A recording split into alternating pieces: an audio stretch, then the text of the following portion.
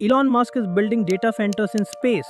SpaceX plans to use its growing Starlink satellite network to host AI data centers in orbit. The idea is to move computing to space where energy is abundant and the vacuum acts as a natural heat sink, unlike on Earth where data centers consume massive power and water for cooling. According to news, Starlink V3 satellites will deliver 10 times the bandwidth of current models, and Starship launches could deploy 60 at a time. But here's the main issue. An NVIDIA H100 server node weighs around 150 kilograms. That's just the silicon and metal. But you can't just launch the chip. You need the power system, the batteries, the thermal control system, and the shielding. For every 1 kilogram of compute, you need roughly 7 kilograms of supporting hardware like solar panels, radiators, batteries, and communications equipment just to keep it alive. Even with SpaceX's Starship, which can carry about 150 tons to low Earth orbit, launching a meaningful AI cluster still pushes the cost to around $100 million.